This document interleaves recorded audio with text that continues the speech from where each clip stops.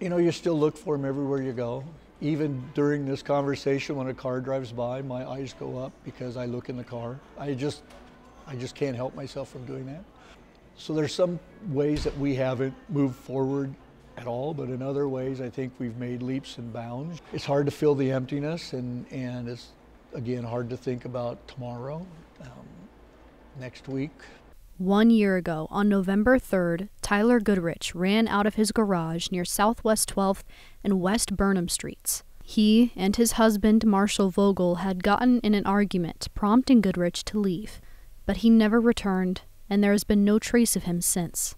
Vogel, who shares 2 children with Goodrich, says it's been difficult to navigate everything in the past year. This is just never something that you would ever imagine to happen or have to go through. And so there's just no book or no do this day, or when you're feeling like you can't get out of bed, do this and it'll help. Vogel tells me it's the little moments when he really feels Tyler's absence. The other day I was cooking dinner and the boys were doing homework, and then they started to wrestle and the dog started barking, and it was a wild mess is what it was. I just thought, he's missing this. He's missing this beautiful moment. Tyler's father, Lonnie, says his son's laughter and adventures are something he wishes he could have back. I miss not hearing, Dad, Lonnie. I miss not hearing that. I listen for that all the time. Lonnie tells me he has come to the difficult conclusion that his son is no longer alive. My heart and my brain tell me that Tyler's not with us, that he's gone. But yet I go to my windows every night, front window, and I talk to him out my window before I go to bed for however long it takes. Explain what happened during the day and what's coming up, and those kind of things, ask him to come home. So I have hope that I'm going to see him walk up my driveway every night. Lonnie says he knows Tyler was listening to him at first, but now he hopes his son has moved on. As hard as it was, because I told him that he didn't need to be there listening to me every night, because I kind of felt that if he was listening to me every night, he was still struggling. He was still trying to solve this case, you know.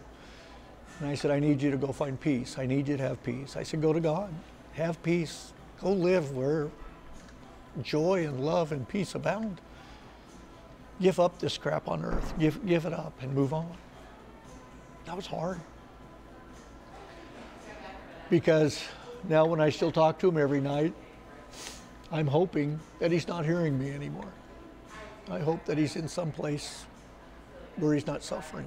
But that won't stop Lonnie from joining in on searches for his son. Goodrich's friends were some of the first people to organize those searches and get the word out on social media, creating a Facebook page that now has nearly 27,000 followers. They say it hurts not to have Tyler around. When you go to those things and you don't see him there, you just feel this, there's a void, and it can't be filled with anybody but Tyler. And the lack of movement in the case is a tough pill to swallow. We know no more today than we did a year ago. And that is a really, really hard thing for me to cope with. It's still kind of a surreal experience because we don't have any answers. We don't know. Like, it's just, your best friend just is gone. Tyler's father, Lonnie, agrees. He says Tyler would have never just up and left. Family meant too much to him. He wouldn't have done this to us. And hard to believe that he's could be living, because he wouldn't have missed birthdays, he wouldn't have missed anniversaries, he wouldn't have missed holidays. That's not who he was. Family was everything to him. So it just leads me to believe he's not with us, but I hold hope every day that he'll come home and I'll get to hug him and love him and then be mad at him for disappearing. Lonnie says he knows the theories about Tyler running away and starting over are wrong. My heart is his heart. My soul is his soul. We share them. And I know that he's not just out playing games somewhere, living a good life. If he's gone, if death has happened, I can handle that. But not knowing is something that just eats away at you. It just eats away at you. But Tyler's husband is refusing to give up hope. I very much so believe Tyler is still alive. I have to. He's the father of my kids. He's my husband. And until I get some sort of evidence or reason to think otherwise, he is still alive and he is coming home. It's disheartening to not get those updates, because I think that's what everybody wants, is some update that is going to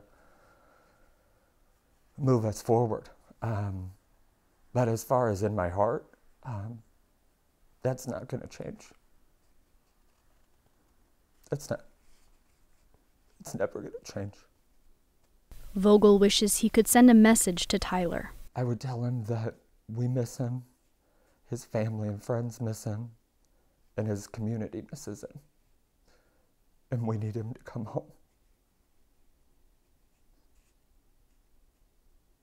Please come home.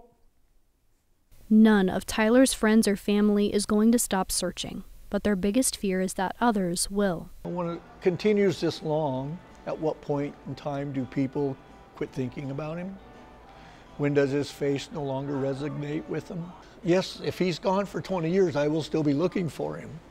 But I can't get that into my head, that idea of how you can even continue on looking daily and wondering daily and hoping daily and praying daily for the same result that in a year has avoided us or evaded us, and we don't have no closure. But we'll do everything we can. I mean, we'll continue to put up posters, we'll continue to have car magnets, we'll continue to wear bracelets, we'll continue to put things out on Facebook, we'll continue to do a news interview every chance we get, because that's what we have to do, and it's what we want to do to keep his face out there.